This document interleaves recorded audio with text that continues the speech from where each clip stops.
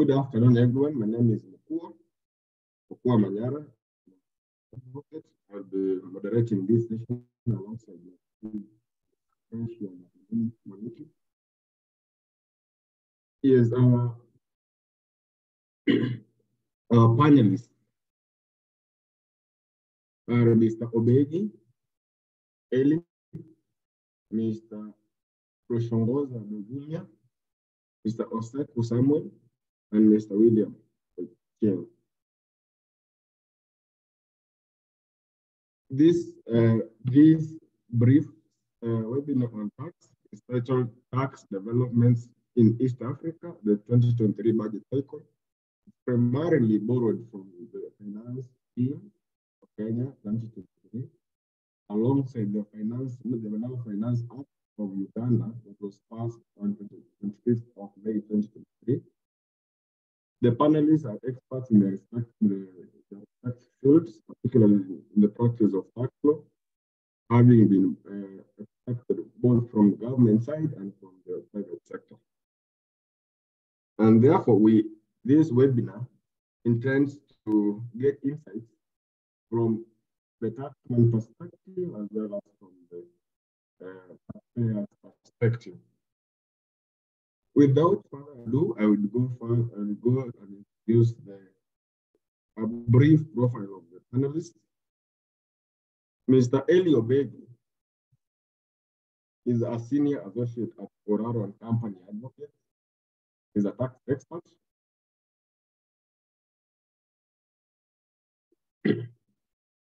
I'm informed that I'm not very audible, so you can interject me at any moment that you think I'm not audible. But I'll try to be audible. Mr. Obegi has also worked in other companies and other firms where he has honed his skills in tax and dispute resolution. We also have Mr. William Otieno, who is also an employee of Oraro Company Advocate, also an expert in ADR, tax dispute resolution. Mr. Rushongoza Begumia from Uganda is a renowned tax dispute resolution lawyer practicing at Tesla Advocates. Alongside also Mr. Oseku Samuel is a litigation officer and legal services and board affairs in the Department of Uganda Revenue Authority. These members are your esteemed panelists for the day. And my co-moderator is Ms. Nyakanini Mwaniki, who is the managing partner at Freshia and Company Advocates, just in Nairobi. And without much further ado, I invite the speakers to give us a brief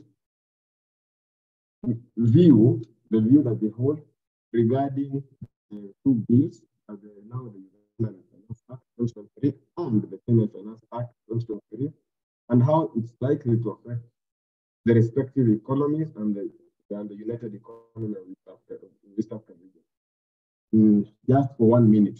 1 minute. We will start with Mr. Eli Obegi. Mr. Mokwa, I would ask you to just repeat your question kindly. My apologies if I was not audible enough. My question is just to have an introductory view on your view on the Finance Act of Uganda and the Finance Bill of Kenya, and how it is likely to affect the economies of both countries and the East African region in general. So if I heard you right, you would just like us to give a brief introductory view of what is going on with the finance bill in Kenya and the tax amendment bill in Uganda. Yes. So these two bills that are, the Kenyan one is currently undergoing public participation, is due to become law soon. I understand the Ugandan bill passed just yesterday. We will hear more about this from Oseku and Begumia, but they have somewhat similar provisions. They represent efforts by both the government of Kenya and the government of Uganda to, first of all, expand the tax base outside of the traditional key drivers of the economy, where collection of taxes has been focused in the past. Here we are talking about improving tax collections from, let's say, digital services, for example. There are also attempts to kind of tweak applications of VAT and capital gains tax to attempt to expand the tax base. There are also some key changes in tax administration, both in Kenya and Uganda, to attempt to make the tax administration, tax collection, tax dispute resolution processes somewhat smoother and more efficient. So this is another area that we have seen a focus being placed on by both the Kenya and Ugandan governments. There's also some proposed changes around exchange of information between revenue authorities in different countries and multilateral legal instruments that the respective governments have entered into. And this, of course, rotates around how, let's say, the Uganda Revenue Authority can assist a revenue authority from another state in enforcing and collecting its taxes. There are also, the myriad changes in tax rates that occur at every budget cycle, to varying degrees, both in Kenya and Uganda. So that is a brief 1 minute or so overview. But the key goal for both governments seems to be expanding the tax base and improving on revenue collection through various legislative measures. Thank you, baby. Mr. Risholola, and give your brief views on the two bills and acts. Thank you, Mr. Mokua. I'm reminded that my video is not on. I think I join issue with my brother Obegi. The position in Uganda is not much different with respect to the amendment bills, which are now the amendment acts. Unlike Kenya, which almost essentially has its legislation in one block, finance legislation, in Uganda we have various acts that deal with various heads of tax. So yesterday, the Income Tax Amendment Act, the Value Added Tax Amendment Act, the Excise Duty Amendment Act, as well as the Tax Procedures Code Amendment Act were passed and are now before the President for assent. Is essentially the proposed amendments, which are now up for assent, aim at expanding the tax base in as far as levying of VAT on providers of electronic services that are not resident in Uganda. They also aim at encouraging compliance by waiving of taxes and penalties for all outstanding tax that's paid before the 31st of December 2023. They also make modifications to various tax deductions that had been available, notable of which they remove the initial allowance that had been an incentive given to investors in Uganda, aimed at encouraging the establishment of business assets out of a 50-kilometer radius of Kampala. Now that incentive has been removed, but they also aim at making modifications to Ugandan tax administration, key of which is because the VAT Act now provides for payment of tax by non-resident entities in respect of VAT of non-resident entities in Uganda providing electronic services that are VATable. They now provide for the filing of tax returns in US dollars as opposed to the conventional UGX. They also now bar the later provision of information in tax dispute resolution processes that was not provided by the taxpayer when it was previously requested for, among a few other modifications, which I think we shall dive into. But essentially, they aim at expanding the tax base while also streamlining and improving tax administration and tax collection. Thank you.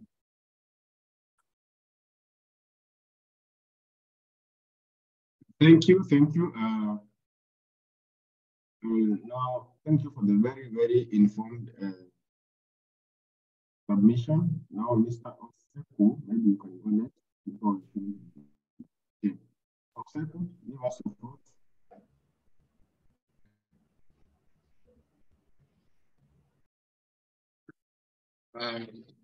Thank you very much, Ellie.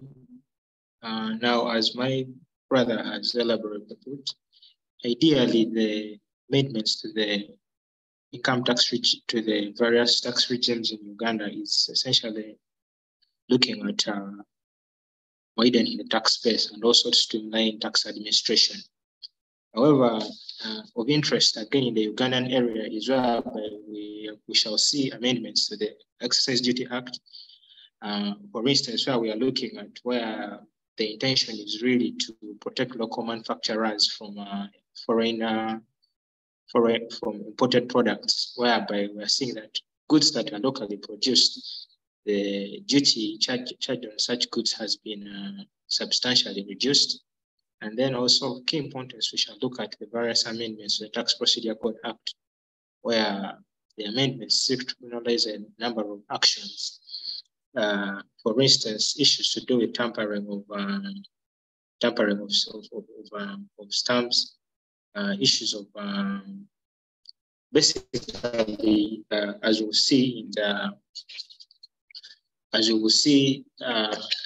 in the discussion, the issues to do with fixation of wrong stamps on various products that are not authenticated.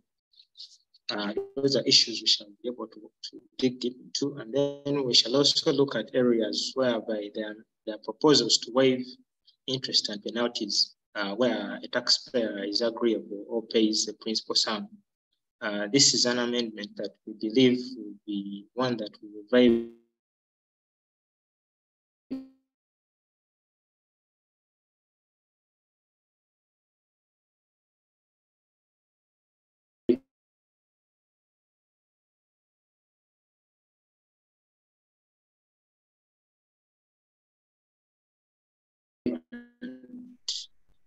penalties and interest. I think is a welcome provision that we shall see helping businessmen to tap into the same, ensure that they stay afloat in their business avenues. But to summarize it up, I can say the amendments are basically looking at how do we support local manufacturers in the Ugandan economy? And secondly, how do we streamline and try to ensure that tax administration in Uganda is efficient? Thank you. Thank you so much, Mr. Oseko, for that. Maybe then we can have Mr. William have his minutes to give an overview. Thank you so much. Most of the bulk of what we'll be discussing have been highlighted by my senior Elio Begi. Apart from the issues which we have highlighted, there are also additional issue on the issue of capital gain tax by bank where they're enforcing power of sale. We'll also have to hear how this one is enforced in Uganda. I think that's one will be shared with my brother and brother Rishogaza. And then we also be talking about the issue of the deposit. And we see how that's parallel in Uganda too, the deposit before you appeal any tax decision or any decision. And we will also be discussing about the levy at the house fund, the 3%. We see what's the issue and how is it also in other countries. And lastly, we also be talking about the amnesty, the power which was the commissioner have been having to withdraw or to allow waiver application, and how the proposed amendment have been made to withdraw or to eradicate such power, and the newly introduced amnesty discretion and its effects. So in a nutshell, that's what we'll be discussing. All right, thank you so much, panelists, for that overview. Now that we're done with that, I think we can get to the substantive questioning. But in the meantime, for those who have attended online, feel welcome, and please feel free to post your question in the Q&A section. We're going to answer your question at the end of the discussion. So now we can start with the first question. Let's start with the taxation in the digital economy. It seems that both Kenya and Uganda have taken steps in trying to tax the digital, that is the content creators and everything. So if I could ask you, Mr. Obegi, can you at least tell us the challenges that might come up with the taxing of such digital economy? I think I would like to hand this over to Mr. Oseku, being that he works with the Revenue Authority.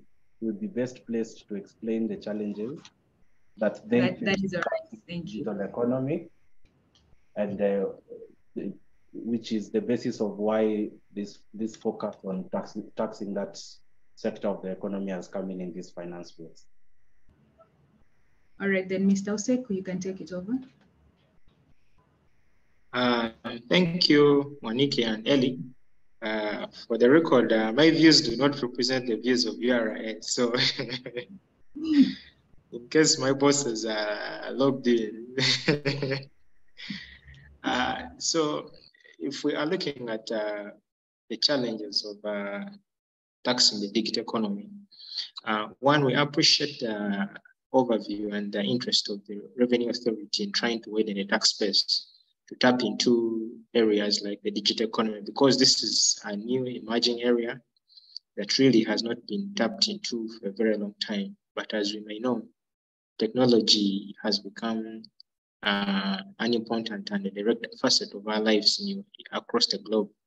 So of course, that also means that the taxman gains interest, because if people are making money off it, that means the taxman sees an opportunity to widen tax base.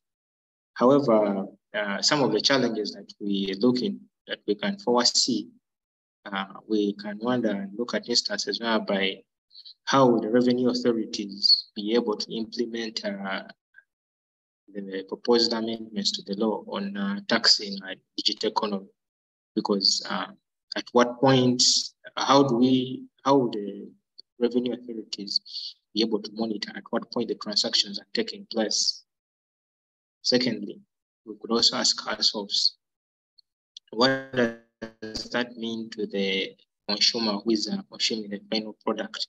Because as we may know, whereby the tax in digital economy, definitely the burden is shifted onto the final consumer, because that automatically distorts the options that someone has to enjoy the services that are being offered over the various apps. And then another key issue to look at, for instance, we are seeing a situation whereby if a service is to be offered, for instance, physically,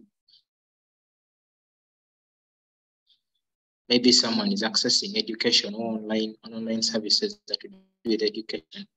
Ideally, if it's a physical service where someone is interfacing with someone directly, such a service, ideally, it would be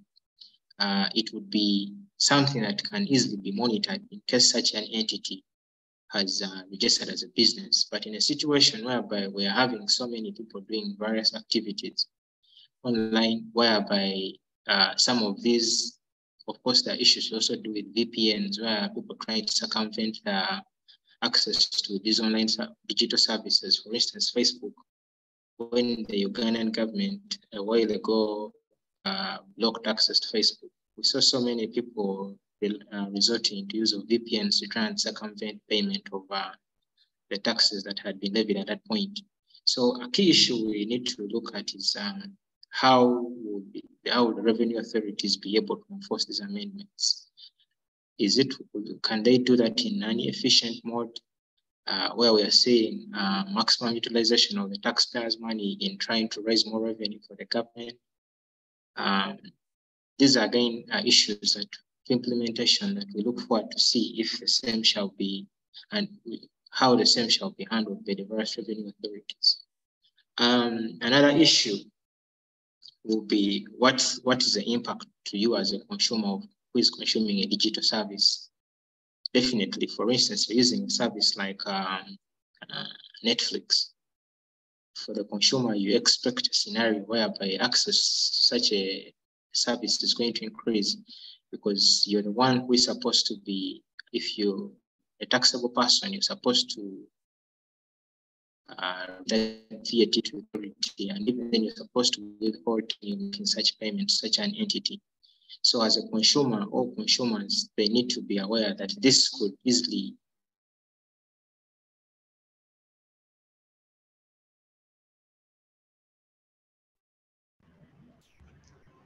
We seem to be losing you, Mr. Oseko.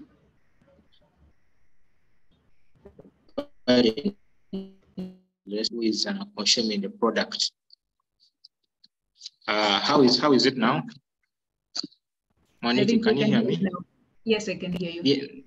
Yeah. I was saying that as a consumer, you should expect that the consumer power of the various people in the various across the East African region is going to be affected a little bit, whereby there will be distortion now when it comes to issues of consumer choice, where you want to consume a product, but because of the prices that have been inflated due to the taxes that have been slapped on such a commodity or such a digital service, people will definitely face issues to do with consumption of such a product. However, at the end of the day, as I said at the start, we wait and see how the Revenue Authority of Uganda, for instance, be able to implement the amendments in a more elaborative way and a more fair way. So I think those are some of the two challenges that I could see with the new amendment. I don't know if my brother Rushongoza could have some challenges he foresees with the new amendments to do with digitalization of the economy, taxing of the digital economy in Uganda. Thank you, Mr. Oseko. Just maybe to avoid disrupting the flow of the moderation, I'll just say one thing.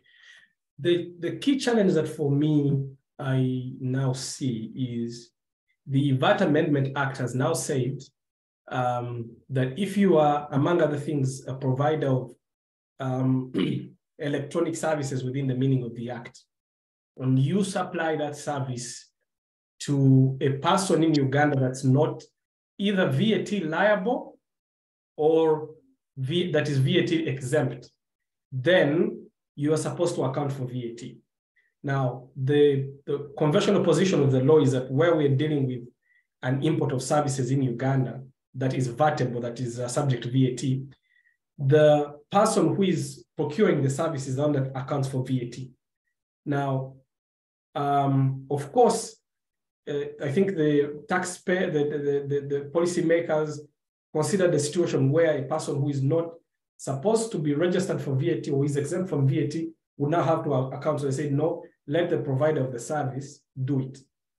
Now, the challenge you have is, if I am Netflix, if I am Uber, or maybe Uber is actually present here, but if I'm any of these businesses, I can simply say, I'm not going to provide my service to anyone that's not VAT registered. Now, all of a sudden, you are likely to have a situation where people who are not intended to account for VAT are brought within the application of the VAT law. Because also the Ugandan law is that for those who are not required to register and therefore account for VAT, they could voluntarily register.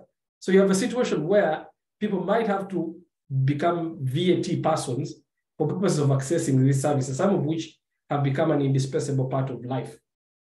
Now, that of course is a challenge, but it's even more a challenge because that means effectively the prices of all these things are going to be marked up maybe 18%, because now there is a clearly expressed tax which the corporation that provides that service will likely push onto Ugandan consumers. So my view of the situation had been, and we made these proposals when these amendment bills were still on the floor of Parliament. We said, if you're going to deal with taxation of the digital economy, either from a VAT perspective or an income tax perspective, you be guided by the OECD guidelines, because the OECD guidelines on the taxation of the digital economy are very clear, and they provide very elaborate guidelines on how to tax the digital economy while achieving the best utility, or while using the most efficient means.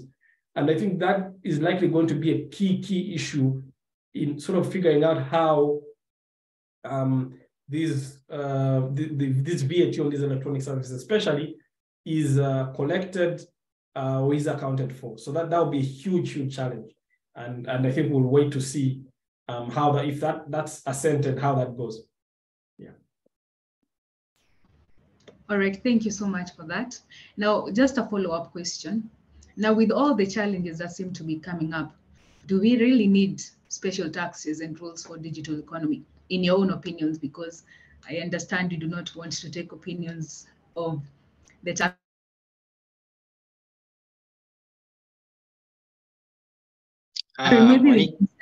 Sorry, I wanted to, all right, proceed. Okay, thank you so much. Yes, as a patriot and as a taxpayer, I think the amendments are welcome, because you see, taxes benefit each and every one of us. So where the digital economy is booming and there's a lot of money moving in the economy, I think it is just in the interest of every Ugandan and every Kenyan or every person across the East African region that the state taxes are welcomed and duly paid. Because at the end of the day, just as we are here, we need these taxes to facilitate and enable the governments run and carry out the various activities. However, like I was saying at the start, we really hope and look forward to the fact that we wish and hope that the taxes will be collected in an efficient mode, because we want to see the maximization of the taxpayers' money being put to use at the end of the day when the same is collected. So we wait and see how the revenue authorities are going to put in place various mechanisms to ensure that actually the taxpayer gets value for their money that they're paying to the tax authorities. But at the end of the day, I say that yes, the amendments are really welcome and they're inevitable.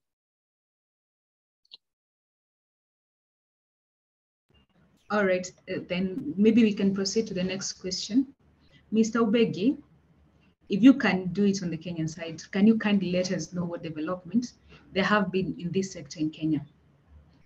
And maybe then, but Begiuma can take it on the Ugandan perspective after you're done.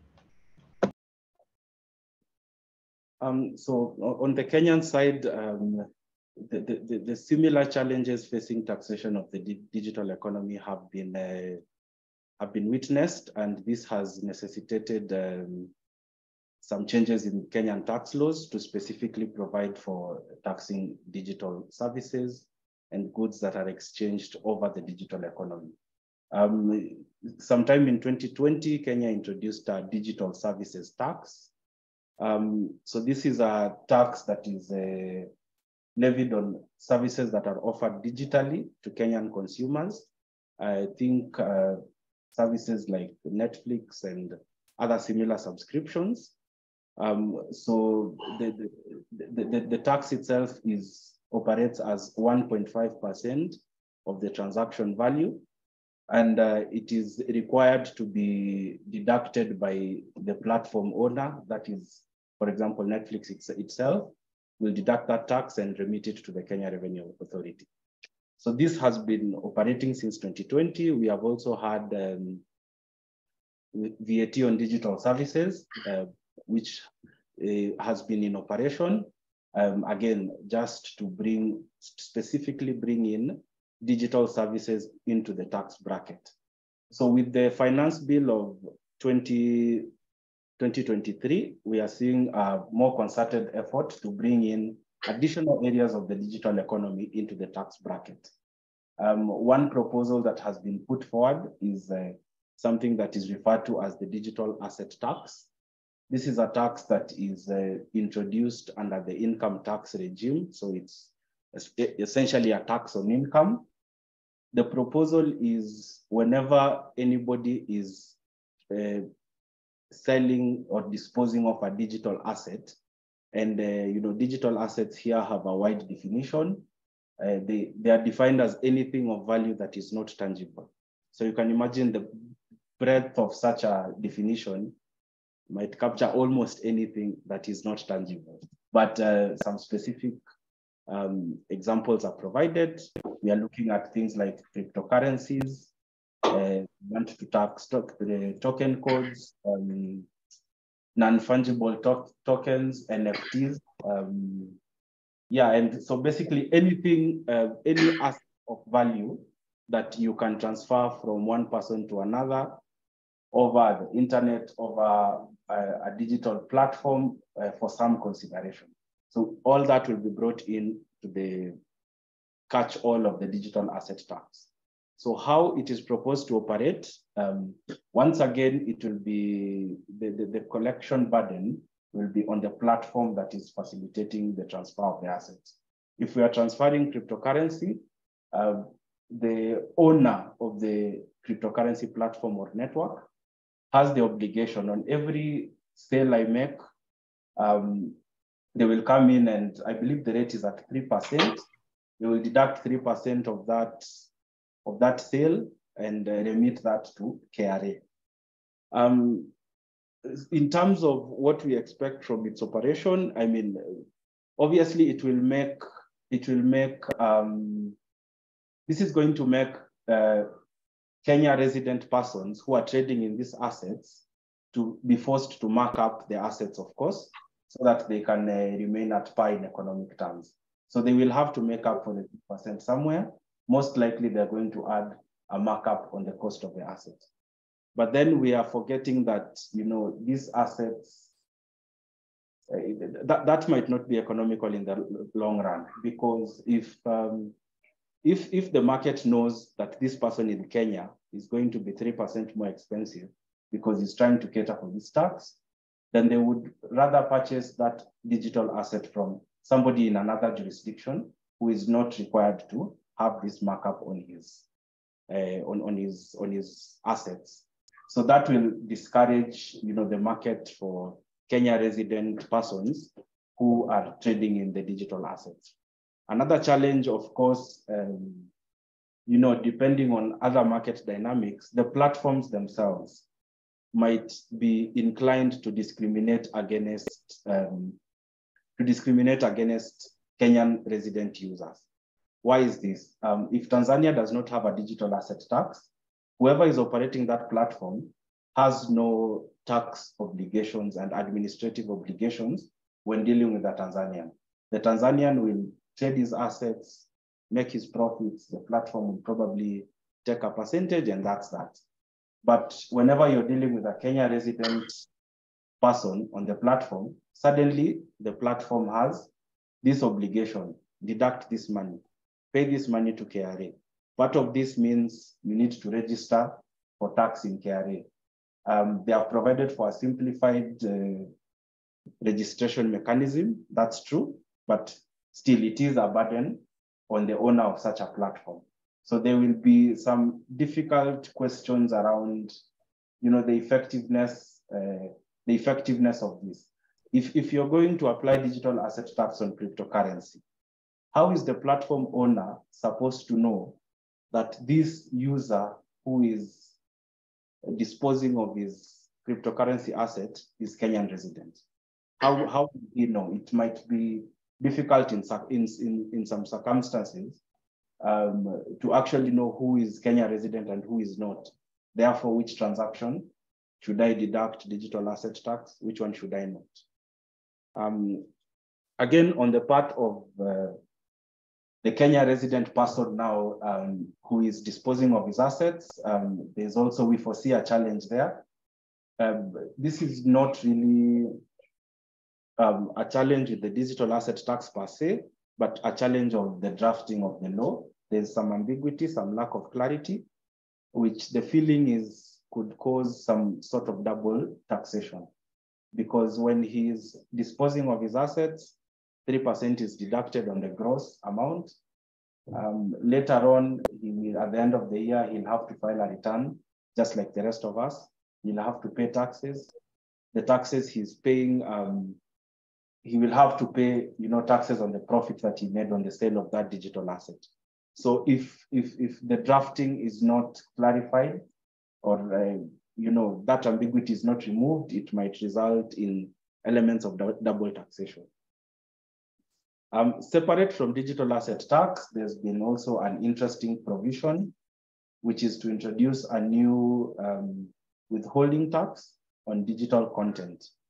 So here you will remember Oseku talked about the challenge of revenue authorities with bringing people in the digital space into the tax bracket. People who earn their income in the physical economy, so to speak. The revenue authority has ways of finding out that this person has earned an income. If you're employed, for example, those pay requirements, your employer will deduct something, will send that to the revenue authority. So the revenue authority will be aware that this person has earned some money on that transaction. So the revenue authority has been facing a challenge for digital content creators and players in that space, because most of the time I will create some content for somebody will pay me for the content I've made. It will probably be, the payment will be made electronically. The revenue authority might never know that this individual seated somewhere has made some income which he should pay tax on. So in a bid to close this gap, they want to introduce this withholding tax on monetized digital content. So anytime somebody is paying someone else for digital content, the payer of the one who is paying for the content is required to withholding 15% of that payment and remit that to KRA as withholding tax. Maybe to... If I may interrupt you a bit on that point. Yes, sir. Am I audible enough now? Yes. Okay, if I may interrupt on that part of withholding tax on digital content creators. What is your view? I meant to understand from my limited knowledge of tax law is that withholding tax for fees payable to other professionals is 5%. And then it is also capped at a figure of above 24,000 shillings. In fact, those are important points you raise, and I was coming to that. In fact, I want to give you a practical example of how this tax would operate for us to see some of the challenges that we foresee with it. First of all, of course, there is a definitional issue. The definition of digital content is also very, very broad. It provides that any content you provide over the internet or over any other digital medium, whether for entertainment, whether educational, whether it is news, magazine, periodical, etc., all qualifies as digital content. So a good example of such a transaction will be when you're purchasing an electronic copy of a newspaper. If you are paying a subscription for the e-Daily Nation or the e-Standard, let's say the subscription is 50 shillings for a copy of the newspaper. What this provision means is that for each electronic copy of the newspaper you purchase, so today I want to subscribe, on that 50 shillings, I need to withhold 15% of it. That's 7.5 shillings. So I need to withhold that 7.5 shillings, go on iTax, file a tax return, declare 7.5 shillings, pay it to KRA, possibly by M-Pesa or maybe a bank transaction. And then all I will be giving the newspaper seller will be the balance, 50 less 7.5%. So obviously you can see there's a challenge there, being that if I'm buying an electronic newspaper every day, the compliance burden is quite high. Every single day I have to go on iTax, file a return and make a payment. The same applies if you're buying, an electronic copy of music a video, you are subscribing to a WhatsApp or Telegram channel. So overall, it's a huge compliance burden that I personally don't believe that was the intention. I believe the intention was more to capture this kind of endorsement-like transactions where an artist is paid, let's say 100,000 shillings to endorse a product, and not such small, low-value daily transactions. So this brings us to Mokua's point, how do we start a fixed challenge? You do that by adopting the practice that has been there for withholding tax on professional fees. Many of us are lawyers, we understand tax is withheld on our legal fees, 5%, but it's only withheld when the fees exceed 24,000. So whenever you're earning, small fees, if somebody pays you legal fees of 1,000 shillings to draw an affidavit, there's no withholding tax. So that threshold of 24,000 saves us from a lot of the compliance burden. So I think it would be a good idea to adopt something similar, such a similar threshold. We have proposed that to Parliament. Let us hope they would adopt it. Of course, another big challenge that is facing players in the digital economy, digital creatives, is of course the rate itself. 15% is high, and it may be difficult to justify the 15%, considering that other professional services are being withheld at 5%. So those are a few challenges we are seeing, but the proposal is there. KRA is being more and more creative in ways to bring in all these players in the digital economy into the tax base for them to also contribute, to revenue raised by the country, which is not necessarily a bad thing, so long as such teething problems are fixed. Because after all, anyone who is making money on the digital space would and should be happy to contribute their fair share of taxes. But how the taxes are being introduced, how they are being administered needs to be thought about carefully to ensure that all we are doing is collecting taxes on income and not making our local products or digital content, digital goods, digital businesses operating in Kenya. We are not forcing them to mark up their prices, be too expensive, such that we lose that market and people go to other countries to get these services where the tax regime is fairer. Thank you.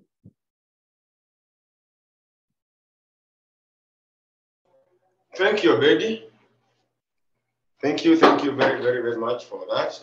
And now we want to invite Mr. Begumia to highlight to us the key controversies that the Finance Act, now to them is the Finance Act, but that the key controversies elicited by the Finance Act that was passed yesterday, particularly if it's one of them, there is a requirement, or the requirement to pay security. In Kenya, or sometimes we call it security for cost, or security to deposit a percentage of the taxes in dispute before challenging a tax dispute assessment. So how does it go in Uganda alongside the key controversies that you have? And then maybe probably we'll ask Mr. William to give us an overview of the same in Kenya and how it is proposed in the Finance Bill 2022. And understanding that this is not the first time that such a proposal has come to Kenya, you can also expound to us what happened previously and why it didn't succeed and what the current context means. So Mr. Begumia, probably you can kindly guide us on that. Mokua, I think given that, just a small clarification, this proposal is not coming up in Uganda, it's coming up in Kenya. So I think William can go ahead and explain to us what is being proposed in Kenya, and then Begumia can come afterwards to tell us what's happening in Uganda. That's okay. That's okay. Probably, but I would have suggested maybe Mr. Begume would just give us a highlight of the few controversies that they have in the act, then probably can narrow down to that. Understood. Thank you again. So, like I'd communicated, in Uganda, the mode of tax legislation is a little bit tax head specific. So we have a law for virtually each and every tax head. So there are amendments that have been made by Parliament. So the income tax amendment bill that deals with income tax has now passed, it's up for assent. The VAT Amendment Act has now passed, it's up for assent. The Excise Duty Amendment Act, which deals with excise duty, has been passed and is now up for assent, as well as the Tax Procedures Code Act, which deals with mostly tax administration and tax procedure, has also been amended. But there are a few key issues that I want to highlight. From an income tax perspective, there's been a transformation of taxation of lottery and gaming winnings. Previously, they had been taxed by the normal way of taxation, which is their recognition as property income and then payment of tax at the applicable rate. That has been changed. I think the view is to expand the tax base because most of the Ugandan eligible taxpayers are either non-registered or non-compliant. So now they have been modified to taxation by way of withholding tax. So they will now be taxed at 15% by withholding from the entity that's paying the winnings, as opposed to waiting for the person that has won to declare the income and pay tax on it. The second thing is that under Ugandan law, there are interest capping rules, which require that as way of a deduction, the interest cannot be 30% more of chargeable income, except if you are a bank. The challenge that we've had here is that, you know, locally, the modes of financial inclusion are largely SACCOs, microfinance institutions, those which are essentially financial institutions of rural areas. And because those institutions give out a lot of loans, they have previously been also subject to the same interest capping deductions as us, which is 30%. Now the law has said they will receive the same tax treatment as banks. So that should really help the microfinance and cooperative space in Uganda, especially because these institutions now, especially in rural areas, play almost the role of commercial banks. From a VAT perspective, there has been the introduction of an express VAT charging section for electronic payments, VAT on, I mean electronic provision of electronic services, among other things. Previously, the law was sort of general. It did not precisely provide for VAT on those transactions. It's important to note that when the tax bills were presented before Parliament, there had been a proposal both for VAT on those transactions clearly and for income tax payable by the entity that's providing the service, the foreign entity.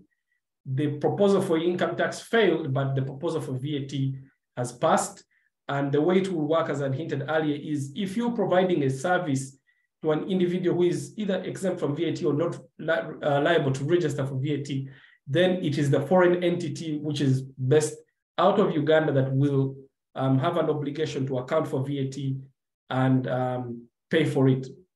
So if a Kenyan company provides a streaming service, for instance, to a Ugandan who is not liable to register for VAT, then the Kenyan company must account for VAT to Uganda Revenue Authority and pay tax on it. The other thing that is perhaps equally important is from an income tax perspective, there has been the removal of what we called initial allowance. Now, previously when this benefit had been introduced, the government of Uganda had noticed that there had been a lot of industrialization, centralization in urban areas. So you have a lot of the people investing in Kampala, or Jinja, or the major urban areas. So to encourage people to invest and set up revenue generating businesses out of the conventional developed areas, they're given a benefit that say, if you put a business asset out of a 50-kilometer radius of Kampala, you are entitled to a deduction for tax purposes equivalent to 50% of the cost base of that asset. So if you put up a plant, for instance, in a place like Nakasongola that cost you maybe 100,000 Ugandan shillings, 100 million Ugandan shillings, you'll be entitled to a deduction of 15 million shillings, which means that you're both going to recognize the cost of doing that as a business expense, but also benefit this, enjoy this deduction, which encouraged a lot of people to invest out of Kampala. Now that deduction has been withdrawn, so it's very, for the taxpayers that were intending on investing to enjoy that benefit, they'll best be advised that if the ascent goes on, that benefit will no longer be available. The other thing is that there's been a few modifications to a bunch of items that were previously VAT exempt. And that's important, especially for people that are involved in trade across a region. I know that provision of diapers from especially Kenya or Tanzania has been a very, very booming business because they have been VAT exempt and there's a huge demand here locally. But now that VAT exemption status has been removed. So you expect the price of those goods to go up. Equally so, I know that there's been a huge skins and hides business between Uganda and Kenya. And to encourage that business, the law had provided that if you sell skins that are made in Uganda, or if you provide even from a foreign source inputs that are used to add value to the skins and hides, you will not be liable to VAT. Now that the amendment has said that exemption is no longer available.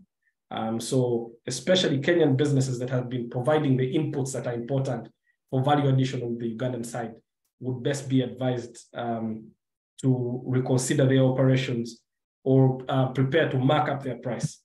I think those are the major developments from the Ugandan perspective. I don't know if my brother Oseko has some from the Tax Procedures Code Act and the Excise Duty Act.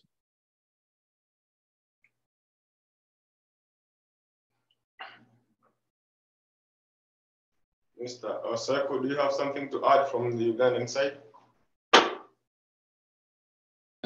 Thank you so much, Rusho and Kua. Basically, if we are looking at the Tax Procedure Code Act, the new amendments are mainly to, let me just turn on my video. The new amendments are mainly to regulate the procedures for tax administration and also to streamline the government's agenda of enhancing revenues. So we have an amendment that expressly seeks to criminalize tampering of digital tax stamps. So where a person tampers with a digital tax stamp, such a person shall be liable to a higher currency point, which has been increased. And then secondly, such a person could also be imprisoned for an imprisonment not exceeding 10 years. If you look at the prohibitive measures that have been put in place by the government of Uganda in the Tax Procedure Code Amendment Act of 2023, they are quite huge, and we see the spirit of the government in trying to curb issues to do with tampering of digital stamps. And then secondly, like I mentioned earlier, is the issue to do with waiver of interest and penalty. So many businesses could be in a situation where they're choking on the issue of interest and penalties. For instance, where the principal liability is, let's say, 10 billion shillings, absolutely expect that the interest and penalties are also huge in that area. So if this act is assented into, we shall see a situation whereby if someone is to pay the principal by 31st December of this year, such a person will be able to enjoy the waiver of interest and penalties very sure that this will be relief to a lot of businesses in Uganda that will be able to thrive based on that amendment. And then another key introduction by the new amendment is the issue to do with information.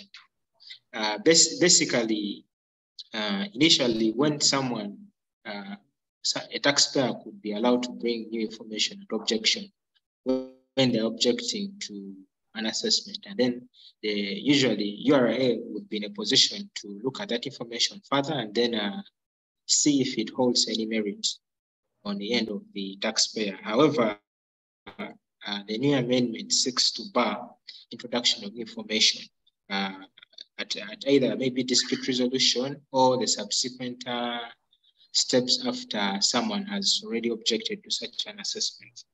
And then another introduction in the Tax Procedure Code Act is the criminalizing of fixing wrong stamps on wrong goods.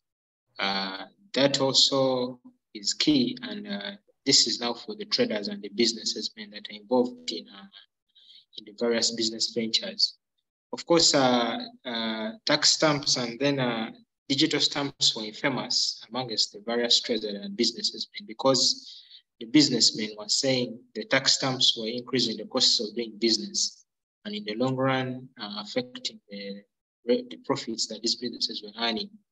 However, now that the new amendments seek to penalize such actions, I think as a businessman or any trader involved in the vocation of trade, it is in your best interest that you comply with the law. Otherwise, the penalties and sanctions put in place are quite serious. Basically, I think those are the key areas of interest in the amendment, Tax Procedure Code Act. Thank you, Makua. Thank you, Mr. Ose. I will be requesting the panelists to probably for the sake of creating time for the Q&A section, we limit our submissions to at most 3 minutes per question so that we can save on time. Also, I will be requesting panelists to look at the Q&A section to answer the questions that may arise that are easy and straightforward to clarify, even as we continue with the oral discussions. And therefore, I will now go next to Mr. William. Mr. William, among the key controversies I have seen in Kenya in the finance bill includes the housing levy that is being taxed by 3%, as well as the need to deposit 20%. Is it 20% of the disputed tax when there is an appeal from the tax appeals tribunal to the High Court? Kindly give your views on the same. And in just 3 minutes, just give us your views on these two controversial issues before we go to the next question. Okay, thank you for the opportunity. I'll highlight what is being currently proposed, and then I'll leave the effects of this proposal to be expounded by my colleague, Eli. So initially, the issue of placing or making a deposit before you appeal to High Court, any tax decision from the tax tribunal, it's a perennial issue that has been raised in the 2022 Financial Amendment Act. There was also a proposal that this was to be made a deposit of 50% before then you go to appeal. Luckily enough, this one was turned down by the parliamentarians and it didn't see the light of the day. Currently, this dragon again has risen, and we are now required, or the proposal is made that before you then make an appeal, you are then required to deposit 20%. And the intricacies of this is that you are required to deposit 20%, you as a taxpayer, but the commission is not required to do so. And also they require you that after depositing this 20% or an equivalent security to that, in case the appeal is determined in your favor, they propose that the commissioner will then refund that amount or credit that amount within 30 days. So possibly that's the whole proposal, what they are currently proposing, and its effects are, as Sina will then be discussing or presenting. Thank you, William. So the obvious problem that comes in with requiring this deposit is, of course, we feel the provision is discriminatory. William has already highlighted. Me as a taxpayer, if I lose at the TAT, it means that I'm supposed to pay some money to KRA. So before I appeal, I have to deposit 20% of that. Of that tax before I'm allowed the right to appeal. However, where I am asking for a refund and I am successful at the TAT, this means KRA is supposed to pay me some money. It's supposed to refund me that money. The commissioner has the right to appeal without paying anything. So this discriminatory aspect is a challenge on the part of taxpayers, which is why there has been, a lot of resistance to introducing this deposit. Another more important point is, the implications on access to justice. Putting in a blanket 20% without considering the circumstances of individual taxpayers has the potential to mean that for some people, justice is just impossible to access. What do I mean here? You can have, two taxpayers in the almost exact same circumstance. That is, KRA has given you an assessment of 100 million Kenya shillings.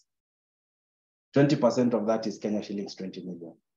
But one taxpayer is a large multinational. The other taxpayer is Mokua Manyara, an individual. The large multinational has various ways of accessing capital. Even if push comes to shove, they can go get a loan of 20 million and pay the deposit, exercise their right of appeal. If they are successful, the tax assessment will be scrapped. But Mokua Manyara as an individual, asking him to go and raise 20 million before appealing would mean he's in an impossible situation where he might not be able to exercise his right of appeal. So this kind of blanket treatment is a key concern. What would be preferable is if we permit, as has been the case, those of you who practice before the High Court of Kenya, you are aware under the civil procedure rules, when I want to appeal, I will make my application in court. I will get an opportunity to argue how much of a deposit is fair in the circumstances. So sometimes where you are in a position to pay those hundreds of millions, you will come and say a 100 million deposit is fair, I can pay. When it's not possible, where all you can raise is 100,000 Kenya shillings, you get the chance to go before a judge, explain your circumstances. The judge will make a reasoned decision based on what you submit.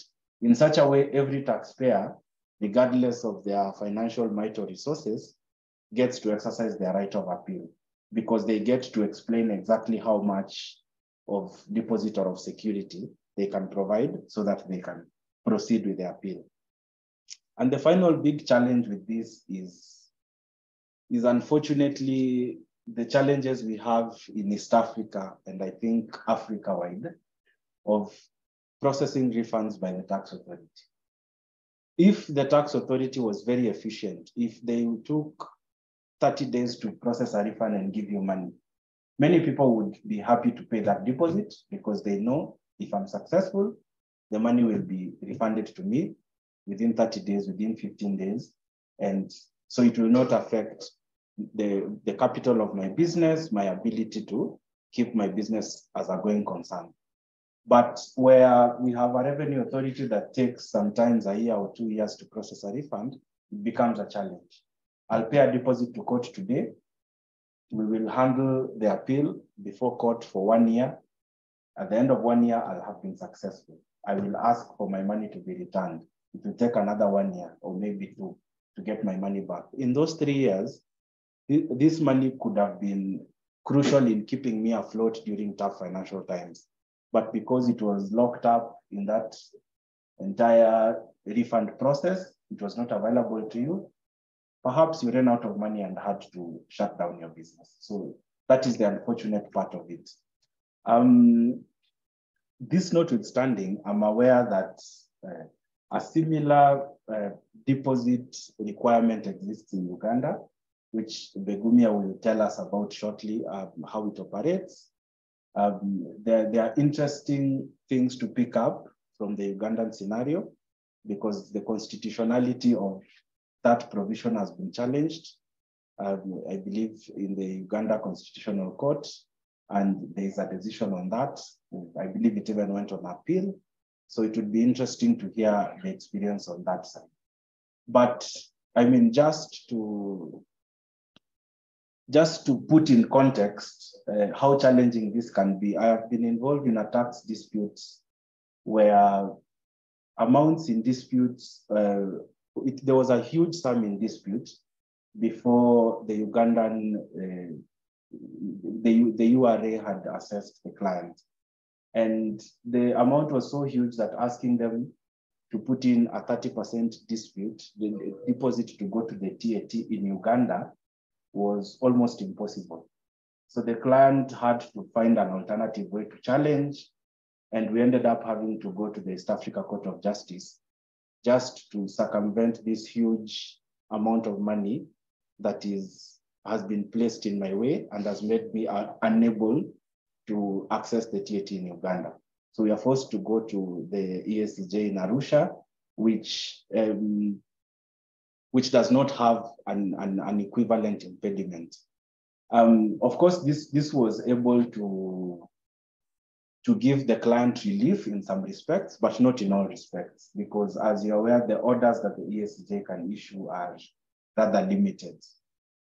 So they can declare that whatever tax assessment was issued is illegal, but there are a few challenges around enforcement of that order, and there are some challenges about, yes, they can make the order that the collection of that tax should not have been permitted, but it has already been permitted. That does not automatically grant me a refund of those taxes. So these are the kind of challenges that we foresee should such a deposit be introduced. Before I hand over to Begumia, you had asked us to briefly discuss the national housing levy that is proposed to be introduced. I'm sure you have most of you have seen in the media, there is a proposal to amend the Employment Act. So this is not a tax per se. This is just an amendment to the Employment Act to create a housing fund and a requirement that employers and employees contribute 3% of their salaries towards the housing fund. These funds are to be administered by the levy and be used to construct affordable housing.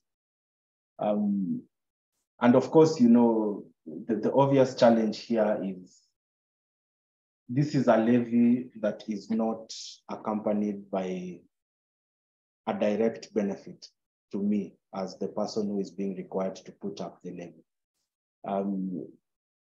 A national hospital insurance fund is able to work because you are collecting a percentage of somebody's salary.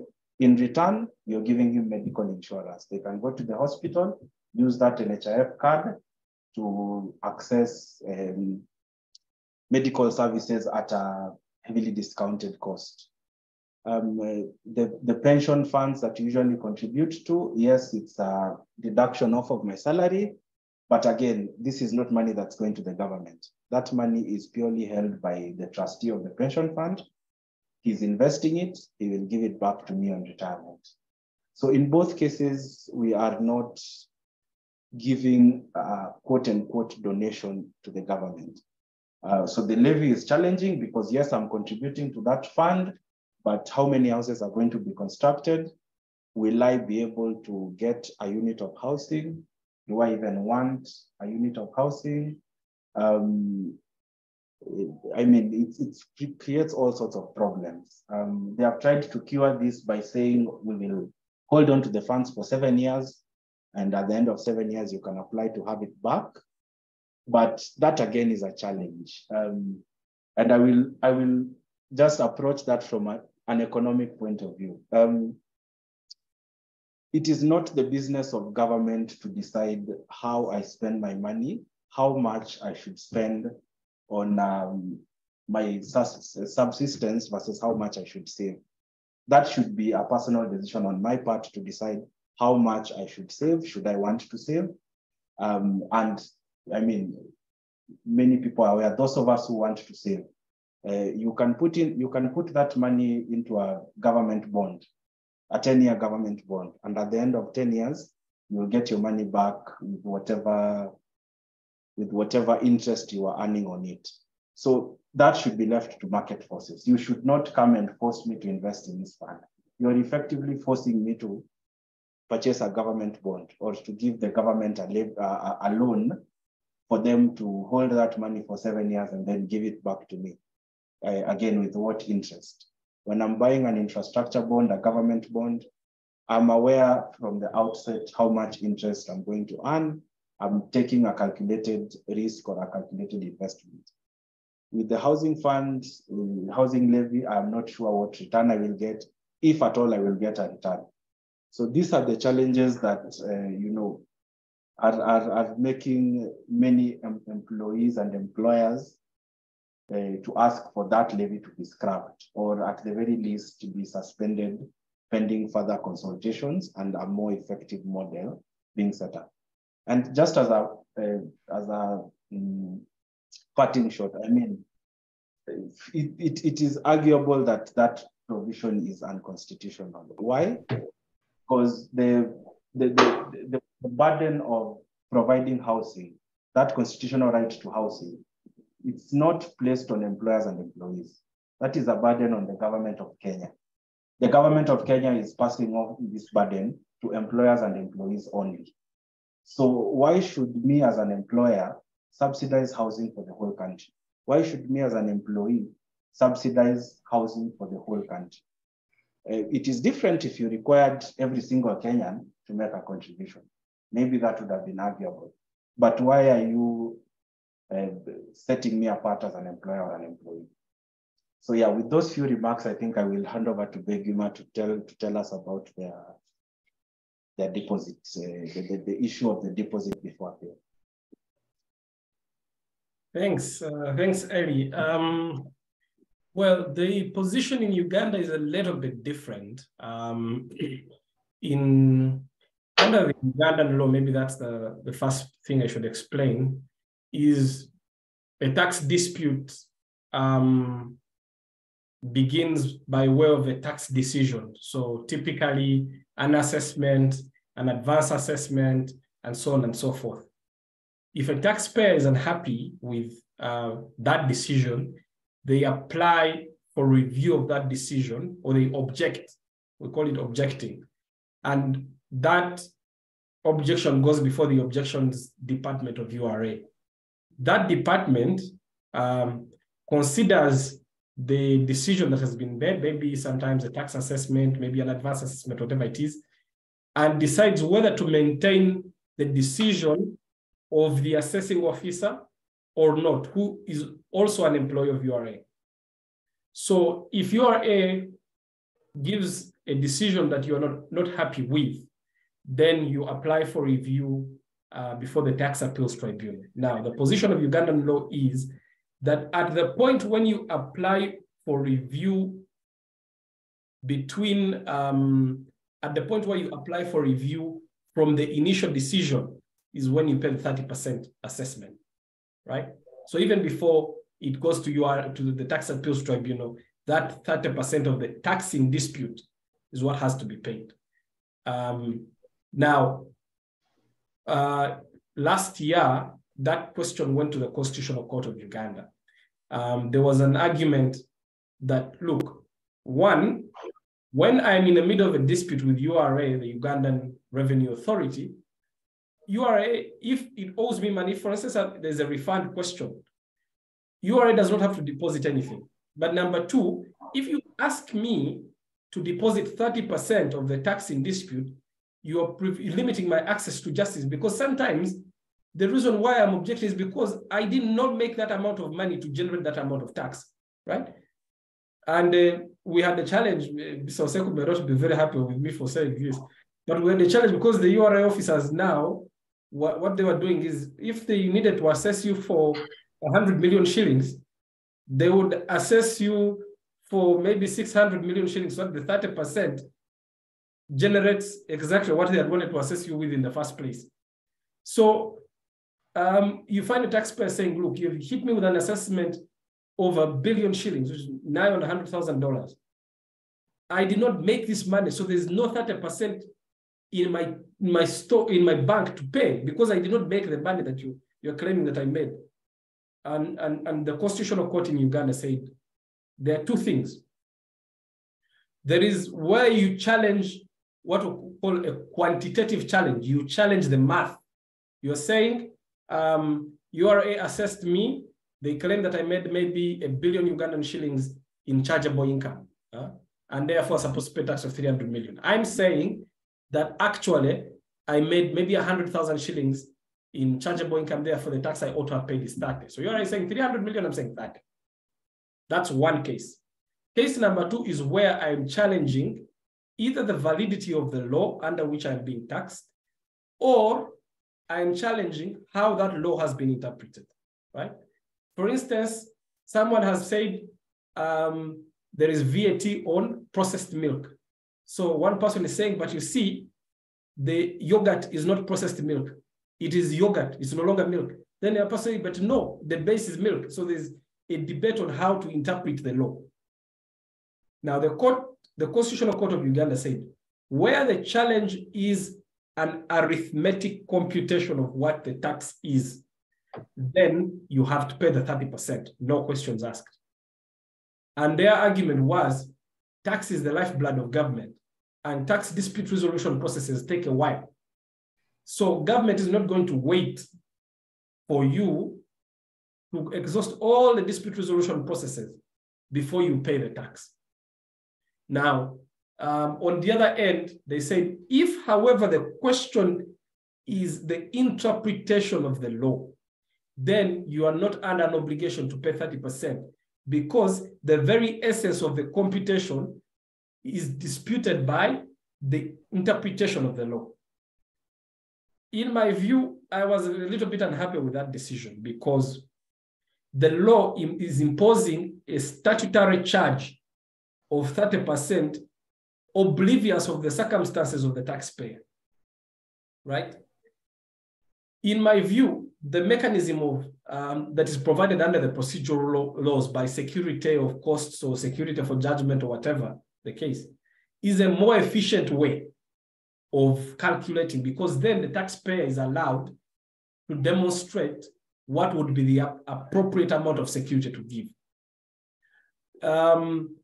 It's a very significant challenge because, and the courts of Uganda have been recognizing, cash flow is a very important business asset, especially for East African businesses, which are often small and are often the basis on which you're going to build the economic growth of these countries. Because for all their benefits, FDI companies or MNCs are never going to transform East Africa. It has to be domestic enterprise to do it. So if you take away the cash flow asset, which is the biggest asset of these businesses, and if you do it in an environment like in East Africa where credit is extremely expensive, then you undermine the ability of these businesses to survive until the end of the dispute, let alone long term. So our position in Uganda is exactly that. If it's a quantitative dispute, you have to pay 30%. If it is a qualitative dispute, you dispute the interpretation of the law, you don't have to pay 30%. All right, thank you so much for that. Now that we're in the corridors of justice, we understand that there is a court case. I would like this to be answered by Mr. Oseko because he seemed to have participated in the case. There is a court decision that is in press in Uganda, and it's touching on taxes, transaction where banks are selling property in enforcing a mortgage. Mr. Oseku, could you kindly give us the details of this matter? And then maybe Ellie can come in later and tell us if there are similar issues in Kenya or any other decisions by the courts.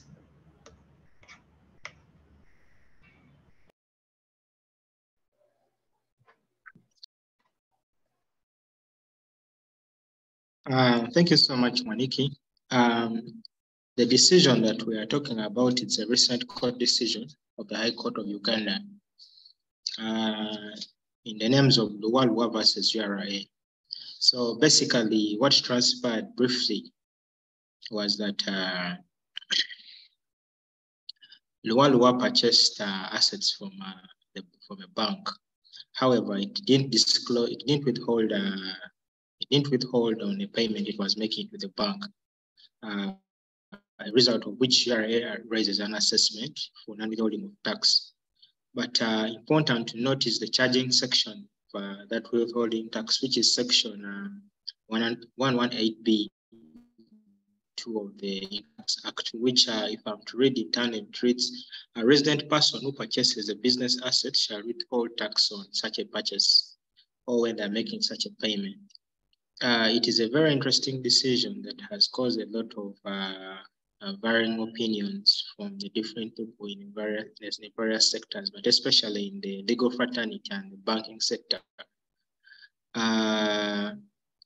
When the matter came up in the High Court for hearing, basically the question the court was to decide was, what is the character of the proceeds that are coming from a sale of an asset by a bank where such an asset had been mortgaged by a borrower. The High Court is of the view that such an asset is merely a mode of the bank trying to recover back its money that it lent to the borrower, and it's not in any way property of the bank that an individual is purchasing. So if it's not property of the bank, that means the purchaser is not under an obligation to withhold tax on the same. Again, Maniki, what was your question? My view about the ruling of the court, it's a hard one, but we wait and see what the Uganda Revenue Authority will opt to do in respect of the ruling. But with all due respect, I feel like it's a decision where we need to get an overview and a ruling of the most superior court in Uganda. So we get to see what the most superior court will say about the same.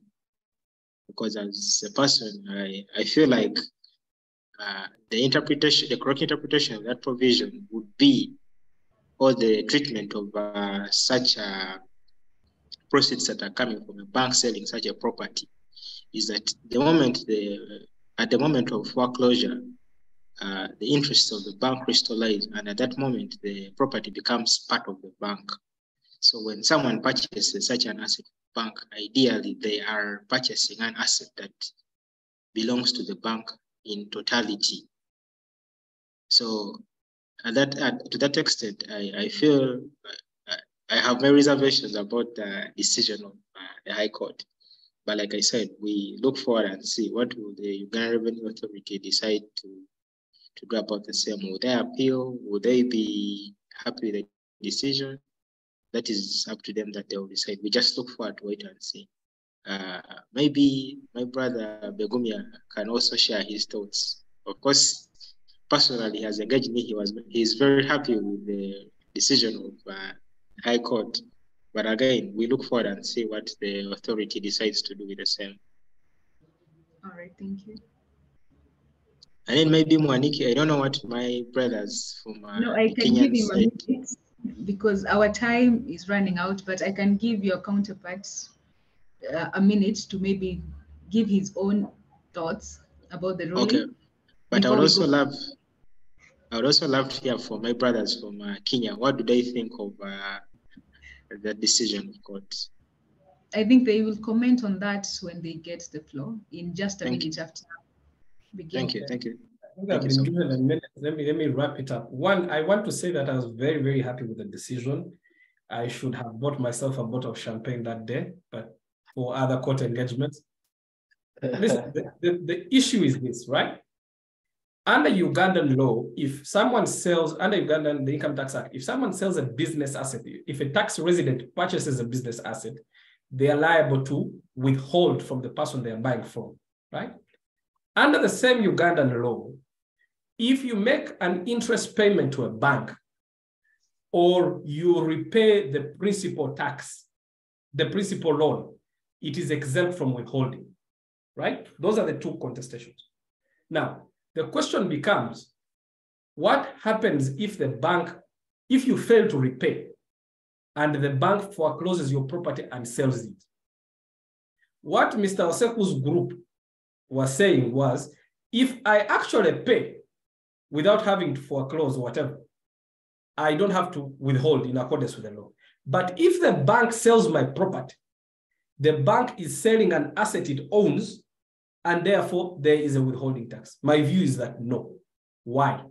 Once, and the court agreed with us, once you go to mortgage an asset to the bank, you are exchanging an unliquid asset for a liquid asset.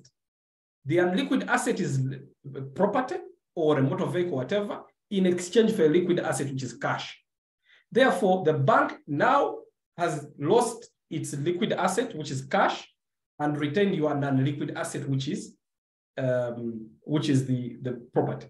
Once it goes back into the market, it is disposing of its unliquid asset to recover capital and interest, which are both exempt under Ugandan law from withholding. So the court was correct because it recognized that the sale in foreclosure is not a sale for itself. It's not a business transaction in that sense. It is a sale to recover capital and interest, which are exempt from withholding tax under Ugandan law and are taxed by the conventional mode of tax declaration. So I agreed with the court. I've seen some of the Kenyan decisions, I think, have also agreed with our line. Because to apply Mr. Oseku's reasoning would be to introduce a 15% surcharge on a loan. So you're going to make credit even more expensive than it already is. So I found the decision brilliant. Mr. Oseku and his people can appeal all the way. We hope the Supreme Court agrees with us, and Mr. Oseku can then come back and maybe issue an apology. Thank you. Thank you so much, Mr. Begumia. I seem to be having issues with pronouncing your name. But thank you so much for the insight. Mr. Eli, you can come in, maybe you can give a comment about what you think about the Ugandan matter. Then you can maybe give them what has happened in Kenya previously on the same issue. Clearly, they are in line for a titanic legal battle all the way to the Supreme Court. I'm sure Oseku is not giving this up without a fight. All we can say there is there's a markedly similar issue we had in Kenya around capital gains tax. I think William will take you through that case and what was held. I will briefly comment on this, and I agree with my learned friend Begumia. In Kenyan scenario, our High Court has held in Kenyan Bankers Association versus the Kenya Revenue Authority. This is a 2018 case. And the jurisprudential connotation currently is that capital gain tax is not the duty of the bank to pay whenever they are enforcing a statutory power of sale. And this has been highlighted over, I'll give just roughly 2 reasons with the court currently, and the court have been repeating, why is it not possible for the bank then to be having obligation to pay capital gain tax in such a scenario? One, I don't agree with Oseku's reasoning that once the bank has taken your property, they have charged your property, then they are now the owner. Because even if we leave the law, you check the scholarly bundles of rights, is that you have to have all bundles of rights for you to be the owner of the property. In this case, you are having a restricted bundle of rights, only maybe of access, and you can't do anything in that land unless you ask the owner who then charge the land. In our law, section 56 of Land Registration Act, subsection 4, says that whenever you are in a certain transaction of charge, a charge cannot then act as a transfer of a property. That means you cannot then gain ownership of a property through a charge. So when the bank is then enforcing the asset repower of sale, one of the reasons why they will not be required to pay capital gain tax according to this judgment is that they are not the property owners. The property owner is the person who then took the loan. That's the property owner, and that's the person who will be required to pay such. The second reason is there is no gain while the bank is doing such. If there was a loan of 300, they're just trying to recover that loan, and the excess in any case is given back to the owner of the land. So there is certainly no gain. And our courts have held that it is so erroneous for the Kenya Revenue Authority to interpret the law in the extent that such circumstances then require the bank to pay capital gain tax on it. So that's the position here, and I think it's in tandem with the position my friend Beguma is saying. I don't know how you then have to convince Court of Appeal in that. And then I also check the law. I don't know if your laws provide that a transfer will happen by a security. If you provide a security, it doesn't unclothe you on your property right. It only levies the other person bundles of right which are limited per se. All right, thank you so much. Is there anything you'd like to add, Mr. Eli? Or we can proceed? No, I think that was very comprehensive. All right, thank you so much. But in that question, it seems, Mr. Oseku, your Kenyan counterparts have said you're on your own. So you'll have to figure out another way. Now let's go back to now our discussion. There were developments that have been there in taxation of employees in this budget cycle. Mr. Eli, you can give us a point of view on the Kenyan side, and then Mr. Beguima can maybe help us understand the Ugandan perspective. Thank you. So I will only talk about two things here. One, because it's interesting and brings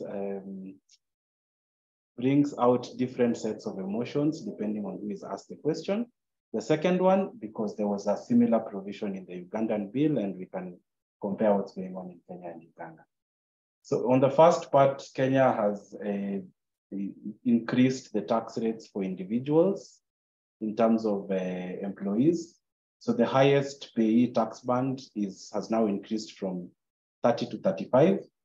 But of course, this is affecting incomes of 500,000 shillings for employees. So the reason it elicits different emotions depending on where you fall. For people who fall a lot underneath this 500,000 shilling threshold, which I have to say is a big majority of employed persons. I think the last time I saw a statistic of, among employed people, those earning of 100,000 Kenya shillings per month were only about 70, 80,000 Kenyans out of the many millions of Kenyans we have. So for the bulk of the country that is beneath this, I'm sure they will be in support. The argument is the wealthy should pay a more proportional share of tax than those who are less to do. There are good reasons for that. But of course, people who are in the 500,000 shillings and above, like Mr. Mokua, are very unhappy about that. They feel they are already being overtaxed, and instead of the Revenue Authority expanding the tax base, bringing people in the informal economy into the tax bracket, they are just adding additional taxes on the part of those who are already heavily taxed. So that is the one development. The second development rotates around taxation of ESOPs, employee share ownership plans. And especially this is it's becoming more and more relevant given developments in the digital economy. Many tech startups would, because of obviously are somewhat cash flow strapped, would prefer to remunerate employees in terms of giving stake in their business. So this has now resulted in some relooking at the taxation of ESOPs. Kenya is proposing to defer the tax point for the ESOPs for up to 5 years in some cases. While this is welcome, we really do not believe it is enough. Firstly, because in the drafting of the deferral, it is only in some cases where it is a true deferral. In other cases, it does not operate as a true deferral. This is because, it depends on the date at which the ESOP vests. It can be granted to you today, but takes 3 years to vest. So if it vests after 3 years, and you're telling me that you're deferring the taxation to 5 years from today, in essence, you're only giving me a deferral of 2 years, not of the full 5. So some better wording would be more useful. But what would be most useful is, I would think, an exemption or possibly a lower rate of tax. That is something that would encourage more uptake of ESOPs, and that is something that would be a boon for these startups and encourage them to grow. Why I say an exemption, it's because in any event, bottom line, this employee is going to sell his shares at the end of the day. A sale of shares should ordinarily be subject to capital gains tax based on usual capital gains tax principles.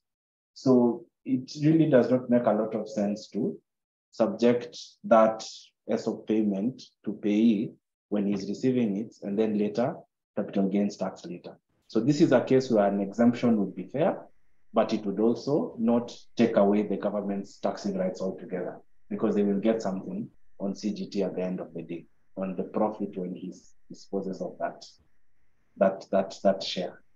The Gumia can tell us about what was proposed in Uganda on the same.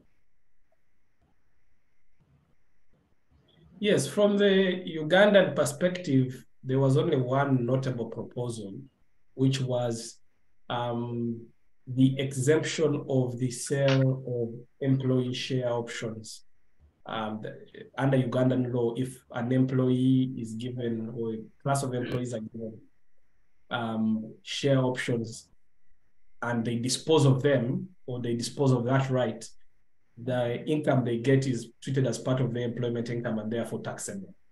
Now, there was a proposal to exempt that income from taxation with the view of enabling Ugandans, especially SMEs and startups, to have more remuneration options for purposes of retaining talent. It was a proposal that for us in private practice had found very, very good and had supported. But unfortunately, when the amendment bills went onto the floor of Parliament, that proposal was since deleted. So the position under Ugandan law remains that the disposal of employee share options or employee share rights are taxable as part of the employment income, which is a little bit unfortunate.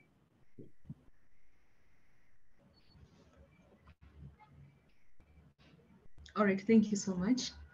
Maybe then we have so many questions, people have so many questions. We also have questions that we want to ask, but maybe we can first go to the Q&A section. Mr. Mukua can lead us through that before we see how much. Thank you, Frecia. First of all, I would want to know this question. I believe, okay, the panelists will choose who will tackle the first question. I think I will merge the Christopher Oyers and Franklin Betts question. Mr. Christopher Oyers asks this: thank you for your insightful presentations. And for Kenya, what do you think are the long-term implications of the cost of capital for the government proposal to tax insurance proceeds? This is the same question that I think is replicated by Mr. Franklin Betts. And therefore, in 2 minutes, I guess, Mr. William, you can give us your views on that. Oh, so thank you. I think I will deal with this one. Thank you, Oyer, and thank you, Beth, for taking the time to be here with us and for your contribution. This is a bit of a controversial amendment. Applying 16% VAT on insurance proceeds is quite problematic on a couple of fronts. First of all, from a, so to speak, definitional or theoretical perspective of what a value-added tax is. A value-added tax is something that is charged on a supply. So I need to be supplying a service to you or a good to you. And we will apply a 16% charge on that service or good that I'm supplying to you. Even in other countries which don't operate VAT per se, they operate a sales tax instead. And you know, a sale operates on a sale. I've sold a good to you, I've sold a service to you, so we tax it. When somebody applies 16% VAT on insurance compensation, the problem becomes, where is the supply? Where is the sale? What are you supplying here? There's nothing that the insurance company is supplying. You had a perfectly functional asset, and the asset, you know, you had a building, it collapsed beyond repair. The insurance company has given you a sum of money equivalent to the worth of the building. You're going to use that money to just reconstruct the same building that was there. So what exactly is the insurance company supplying to you? Nothing. It is a reimbursement of a loss you have suffered. So really, the issue of applying VAT on such compensation really should not arise. You know, it's arguable. It's even a question of double taxation, because remember, when you acquired the asset that has now been lost, it was taxed 16% VAT was applied on it. When you paid your insurance premiums, 16% VAT was applied on your insurance premiums. You've lost the asset, it's being returned to you. Now somebody wants to apply 16% in VAT again.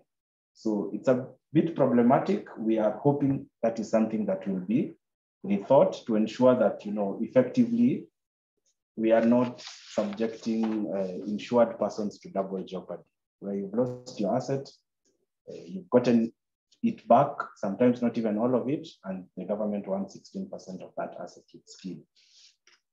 So yeah, that would be my answer to that question. Oh, I believe Oyer had a second question on proposals to promote investment in affordable housing. My colleague William can deal with that one.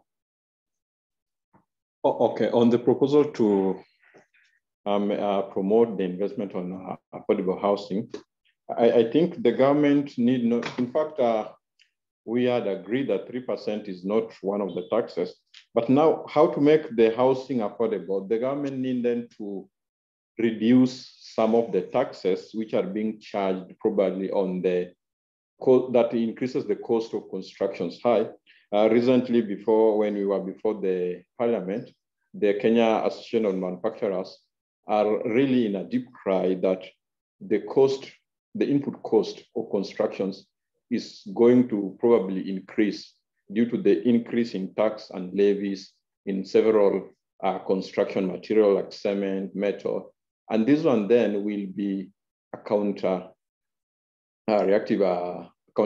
action, because if you have increased the cost of construction materials, the end product is that the cost of housing will not then be affordable as intended. So one of the proposals is to reduce these levies on these raw materials and input products, so that then at the very end, we then have a lower cost and also affordability of housing in our country. So that is one of the main proposals we can place. And secondly, when the government then have a conjunction or a joint cooperation between them and the private sector, PPs, where they then contribute in establishing these buildings, they need then to have a variety of exemptions and maybe also tax reliefs. So then it reduced, the end game is to reduce the cost of construction to be a bit low. And then that one in turn then make the housing project and also affordability of such houses to be at reachable cost by the common manage. All right, thank you so much, Mr. I can see there has been a follow-up on the insurance compensation issue from Onesmus, where he's saying you're being compensated because you claimed a credit. While there is a point to it, it's in my view, yes, you got a credit, but you also used that asset to produce taxable goods, which you sold, and output VAT was charged thereon. So the output and the input offset each other. So why should I come and get another 16% on top of it? That's my thing. Over to you, Nakanini. All right, thank you so much, Ellie and William. There is a question by Emily Osiemo and seems to be specifically directed to Mr. Oseku. Kans Olaka, I don't think Olaka, but I hope that meant Mr. Oseku. He said, do you have similar reservations in the case of Ham Enterprises and another versus DTB Uganda and another? I think you can also be assisted by your counterpart, Mr. Begumia. Thank you. Thank you, Mwaniki. Pardon me, we have similar reservations in relation to the Lualua decision, or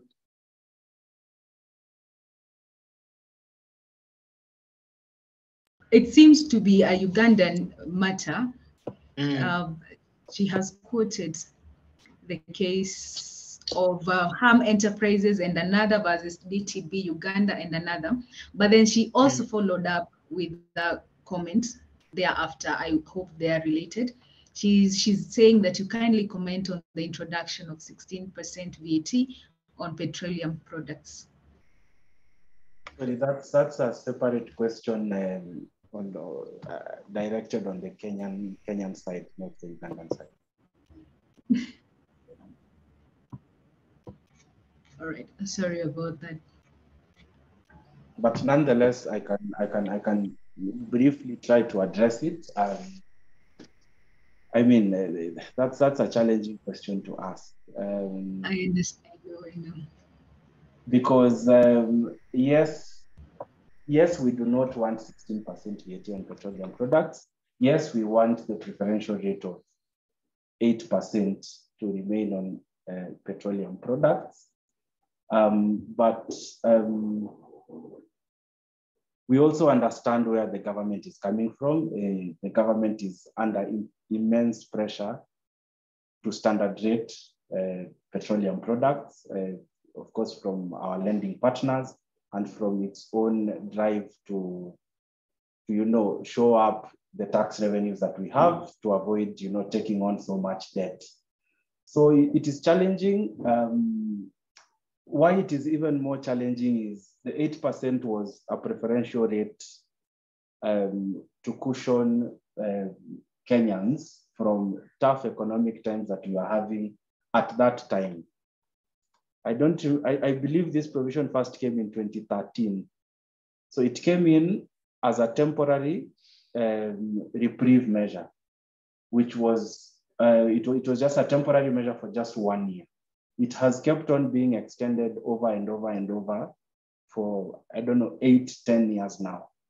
So it would be a bit difficult to argue against the introduction of the 16% VAT. It is long overdue, but also we understand with how the market is, with the cost of fuel, with how the exchange rate is, and more so given the fact that we purchase all our fuel through our foreign exchange reserves, which are an all-time low. So it is very challenging. It is difficult on all angles. Maybe a case can be made for a further, kick the can down the road 1 more year. Perhaps, I don't know. I don't know anything.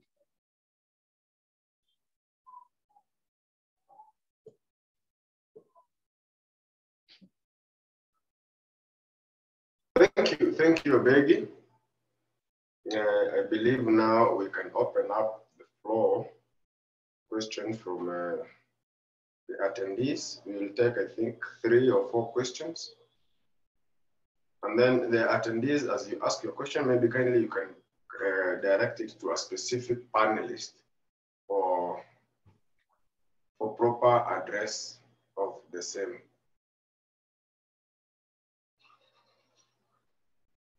Beggy has made me famous today. At one point, he says I'm poor. At another point, he says I'm rich. It's a good thing. And therefore, Mr. Elmas, you can allow speakers to, those who raise their hands can be allowed to speak and address their questions to the targeted panelists. Thank you. I've already allowed Joanna Tim. Kindly ask your question. Thank you. I've actually gone ahead to type the same on the Q&A, but just to add that, I was requesting the person from the tax administration to answer this in line of the current statistics. You have a country of over 50 million people. You have, for example, the people who vote in the different countries at probably, let's say, 14, 19 million. Then the tax, the people within the tax base are, for example, less than 8 million or less than 10 million. Kindly answer on how you plan.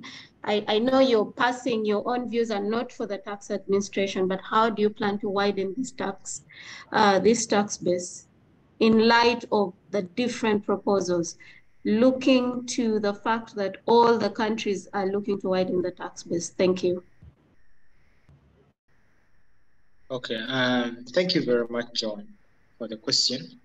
Now, some of the avenues in place to try and increase the tax base in light of the amendments. First and foremost is increasing and enhancing tax education. For Uganda Revenue Authority, for instance, I don't know whether the feedback is coming from my end. Thank you. For Uganda Revenue Authority, for instance, there's already a drive where they are trying to make sure that URA was able to procure some buses that are moving from district to district in the rural areas to try and educate people about the various tax obligations and the various benefits that are put to them upon registration for payment of their taxes. So tax education is one of the things that the government is really embarking on. And secondly, I think there's also an issue to do with sensitization. That is one of the things that the Revenue Authority is embarking on, to try and put in place as much literature as possible in as many languages as possible, ensure that people from the different areas of the country, and I think this also could be applicable to the Kenya Revenue Authority, that if you can put in place as much literature as you can in the various languages, given the fact of our unique nature of different languages in different regions, so that when people get to know about the various tax obligations, the various benefits that can accrue to them once they register as taxable persons. I think those are the key avenues that are being looked at to try and widen the tax base, trying to educate people and trying to move physically to try and educate people from the roots, basically. And of course, also advertising is also one of the things where you will see a lot of adverts running on mainstream media, TVs, newspapers. I've seen the revenue authorities have also become a little bit humorous on, for instance, Twitter, where they're also trying to jump onto the current trends to ensure that they tap into the various opportunities and market various opportunities and I should say congregations where people can learn more about their tax obligations and generally everything to do with taxes. Maybe Mr. Oseku, I can just add one thing, which is within the amendments that have now passed. The last year, an amendment was made to the Tax Procedures Code Act that said that a business cannot get a business license unless they had a taxpayer identification number. The challenge with Uganda is really because with the same as Kenya, it's a compliance, self-compliance based mechanism. A lot of people have not been registered. So now there's a new amendment that says that no government agency or local government agency can register an instrument that is subject to stamp duty, except if the person submitting that instrument has a taxpayer identification number. What that basically does is, because one of the biggest modes of transaction in the economy is purchase of property, which is subject to the change of registration of which is subject to stamp duty, is now basically saying everyone who is buying property must have a TIN. Now, if you are going to transfer property, you'll have to have a TIN. And then, of course, the moment you transfer, the question then becomes whether you withheld when you are paying for purpose of income tax. And then the question becomes, okay, by the way, you're buying land. How are you financing that purchase? Are you in employment or in business? If you're in employment or you're in business, where is your tax return? Does it match your expenditure in purchasing the property? So that is one of the ways how they aim at trying to expand the tax base, which is basically by what appear to be indirect, subtle regulatory obligations. Thank you, Mr. Begumia. Do we have any further questions from the attendees? Yes, you can. Yes, you can enable Onesimus. I have Mr. Onesimus. You can talk. You can hear me? Can you hear me? Yes, we can. Yes, we can hear. Oh, thank you. I just wanted to make it's a good presentation. I have been listening from the start. Again, getting experiences from our sister EAC community countries. I just wanted to make one quick comment. There is the issue of the compensation from insurance, which now there will be a provision that it will be vatable. But I think the vatable compensation, which the Act intended to capture, is a good example. If you lose stock in trade, these are the goods you had bought, and unfortunately you didn't sell, they were lost. So what normally happens, you can claim a credit on that, but then eventually, when you get the compensation from the insurance company, you will now be required to account for the VAT. Otherwise, it will be a loss to the revenue authority. If we allow you now, when you get the compensation, you don't charge that VAT, because eventually once you get that, it means now the credit you have claimed should now be refunded, or it should now be payable to KRA. Maybe the other issue I would want to mention or to just highlight is the issue of the VAT. I think we have been having a discrepancy between the rates that are applicable in the three, there are more countries, but you can use the three countries, Kenya, Uganda, and Tanzania. And I know in the EAC protocol, there is that provision where the tax should be as equal as possible, the rates.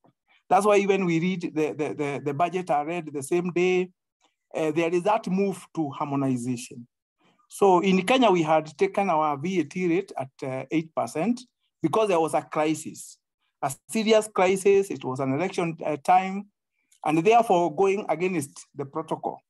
But now I think there is a provision to take it back to 16%.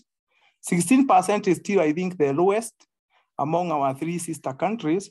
And I think other than anything else, because there is also issue of loss of revenue, where the government have been losing a lot of revenue through those subsidies.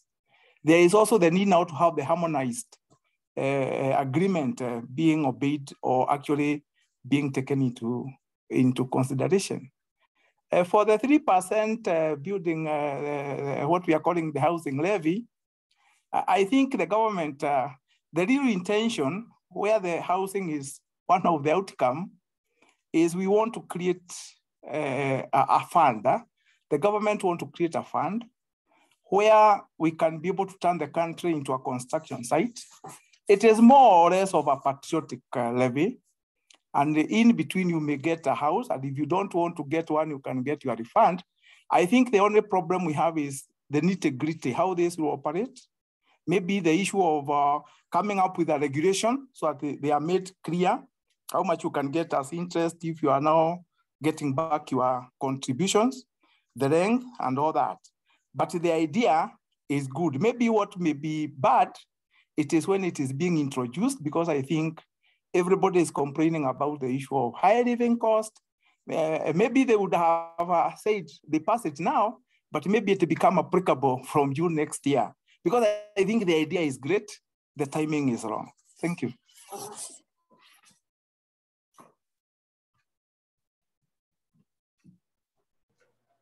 Onesimus, thank you for the extremely wise counsel and your very brilliant comments. Any panelists that would want to comment further on this?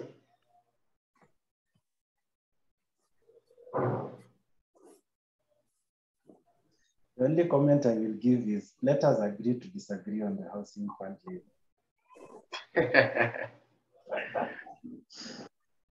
We are not paying. We will be in court.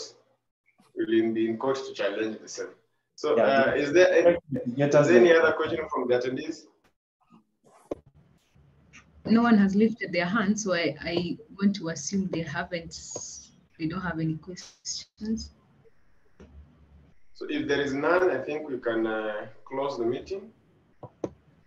It has been a pleasure to have you, panelists, Mr. Begumia, Mr. William, Mr. Oseku, and Mr. Obegi. Thank you for being part of this meeting, and all the attendees who have actively participated in our discussion today. We really appreciate you for sparing time to be with us today. We at the East African Community, Young Lawyers Committee, we promise to keep you in touch with power webinars just like this one to encourage you and to equip the young lawyers to get the necessary skills to grow their practice and also to expand their horizons. We also welcome ideas from all the members. Should you have suggestions on better ways for you to serve, for us to serve you, please get in touch, and we will forever be at your service. Without much further ado, I will maybe welcome Mr. Gabriel Lasai to say one word before we can close. Mr. Gabriel from the Secretariat.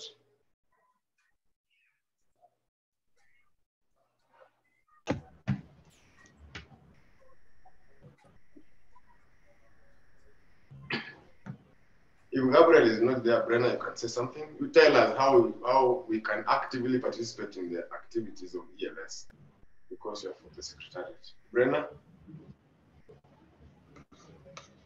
Hi, everyone. Hi. I hope you can hear me. We can hear you. Thank you so much for attending the webinar today. It's a pleasure to have you. It's a pleasure to have young lawyers that invested, that are so passionate about what they do. It's really great. And as the chair and as we have groups, we keep updating you on our further activities.